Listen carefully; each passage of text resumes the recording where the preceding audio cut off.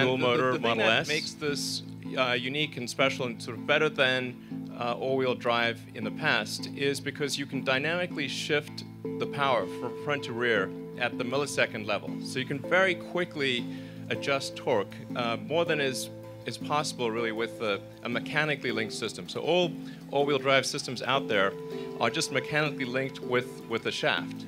So it's like the equivalent of being sort of analog, whereas this is a digital system.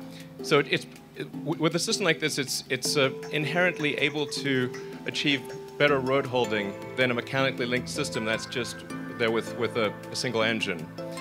And we're able to actually improve almost everything about the car, which is, it's a rare case that you're able to do something like that. So the acceleration gets a little faster, the top speed is higher, and something that's I think that is for the first time ever, the range, the efficiency actually increases. Okay. So as you probably know, with other with all all-wheel drive systems out there, you get less mileage. It's less efficient to have an all-wheel drive system. But in the case of the Model S, because we're able to have two drive units where we can shift the power from front to rear and constantly be at the optimal efficiency point for each motor, we're actually able to overcome the penalty of the increased mass of the motor. So any given motor or engine has a power versus efficiency curve, and the default behavior of the car will be, the first priority of course will be traction control, road holding, and then the second will be efficiency, and then as soon as you punch the accelerator, it'll just go to max power. Efficiency obviously is less of a concern in that situation. But literally everything improves about the car with dual motor. There's no sort of technical drawback in this case. And we've also in the highest power version, the P85D, we've actually retained the larger rear motor and added the medium-sized motor to the front, which basically gives the car about half again as much power. Because the P85 started was pretty good, on the power front, as probably a bunch of you have those cars. But this car is nuts. It's like taking off from a carrier deck. It's just bananas. It's like having your own personal roller coaster that you just use at any time. So that I mean, it's really mind-blowing. In fact, the target that we had for performance was to try to meet one of the greatest, the acceleration of one of the greatest supercars of all time, which is the McLaren F1. And so we were able to actually achieve it at 3.2 seconds, 0 to 60.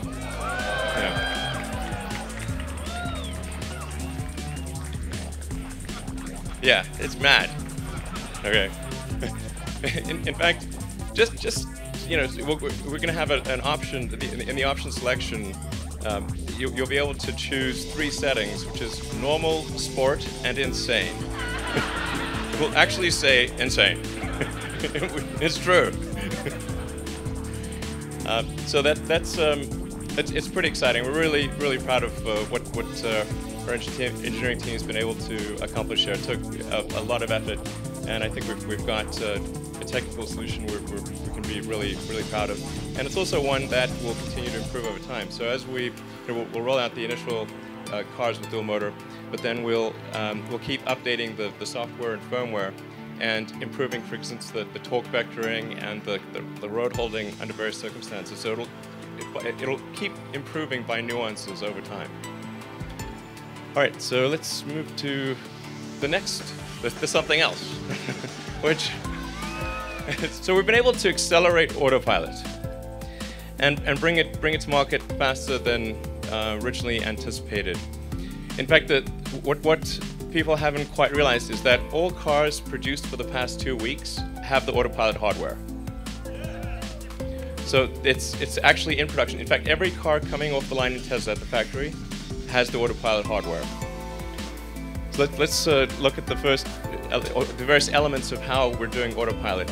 It consists of a synthesis of 4 different systems. The first is a forward-looking radar. So that's scanning the cars in front of you, and it's quite long range. So it's able to see things at a long distance. It's also able to see through fog, through snow, through sand, through anything, basically. All right, moving on to the A. It consists of 4 parts. The first part is the long-range radar, which can see through basically anything, and then the next element is a camera with image recognition, so it's able to read stop signs, distinguish pedestrians, look at traffic lights, and also serve as a backup system to the radar. The third system is 360-degree long-range ultrasonic sonar. So this basically establishes a protective cocoon around the vehicle, and it will attempt to make whatever the sort of smart move is from a safety standpoint, looking at the ultrasonics.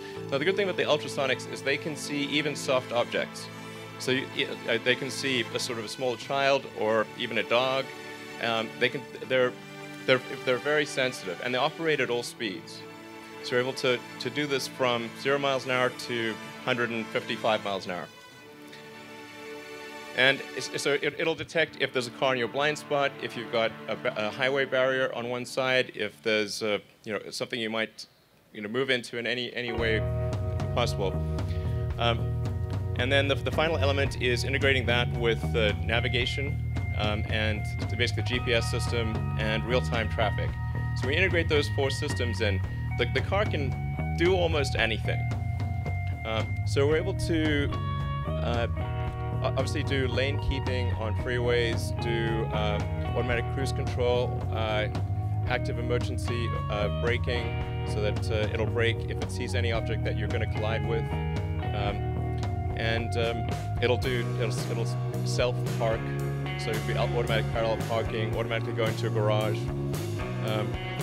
In fact, when you get home, you'll actually be able to just step out of the car and have it park itself in your garage, including it'll open the door and it'll go in and park itself.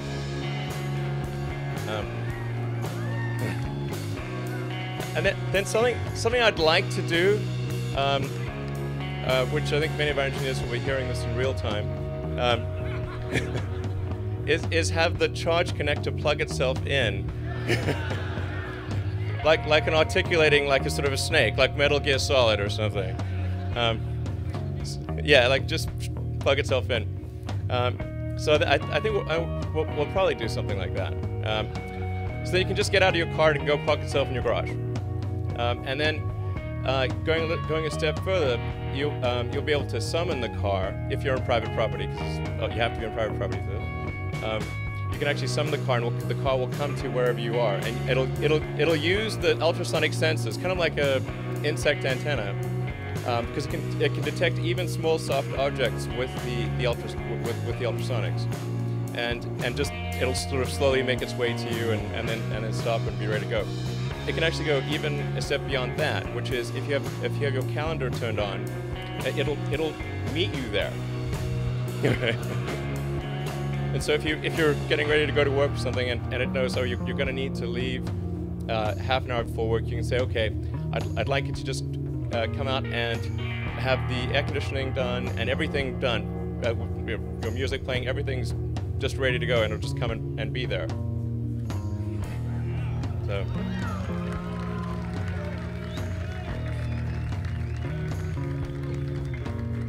A very important point, though, in addition to the sensors, you have to have precise control. So we have an all-digital control system, high precision, really low latency control system. Starting with the motors, obviously they're electric motors. They don't have the latency and the sort of slow spool up of gasoline engines. Then we go to the brakes. So one of the big upgrades to the car is an electromechanical braking system. So it's one of the most advanced braking systems in the world. It's able to very precisely control the amount of braking and also get to high braking levels very, very quickly. Instead of having the normal vacuum assist system, this is an electromechanical system. And then we've got that's combined with an electric steering. So it's electric power steering. So the whole system is sort of fully electric, digital control, low latency. This is all really important to having a great driving experience, so that the car is doing things in a natural way. All right, next one. So this gives you a sense of the new interface,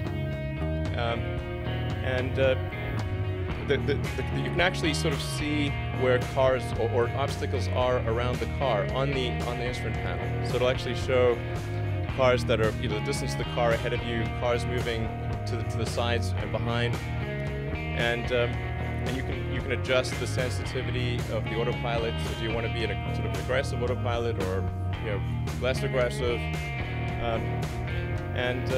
Yeah, so it'll warn you with sort of with initially a visual warning if there's a potential collision risk, so it'll turn the object red, and then it'll give you an audible warning if you don't see that, and of course it'll resist steering into things that it thinks are danger. So you can still overpower the steering, but it's going to give you a tactile feedback that you're probably headed towards something that the car thinks may be dangerous.